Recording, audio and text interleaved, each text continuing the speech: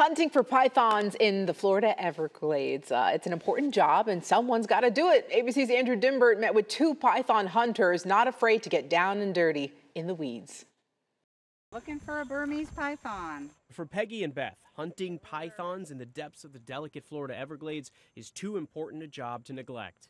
The trick is to not hesitate. Get right up on it, assess the situation, find out where the head is, find out what direction it's moving, and grab it by the neck. One of the largest snakes in the world, adult Burmese pythons caught in Florida average between 6 feet and 9 feet in length, the largest ever captured, measuring in at 18 feet long. Have a lot of muscle. They're very, very strong. With an appetite for mammals, birds, reptiles, and even alligators, this particular breed of snake is having a devastating ecological impact, wreaking havoc on the critical warm wetlands of South Florida.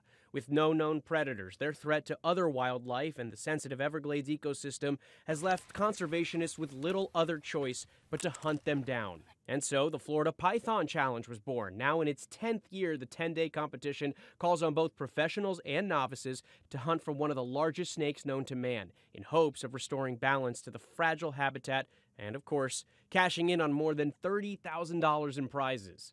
The real point of the challenge is to raise awareness about invasive species and their negative impacts they're having on Florida. We tagged along with veteran python hunters Peggy and Beth in search of these snakes.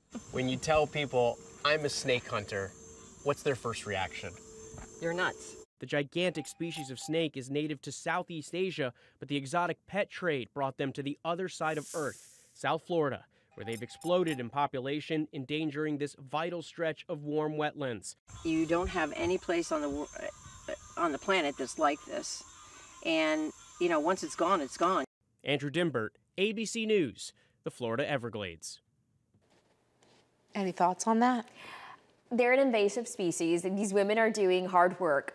I will not be doing that hard work. No, but way to go to them, because that's crazy. Well, it's intense. Yeah. And in the Florida Everglades, think of like the weather we have, but more humid. No, thank you. You know?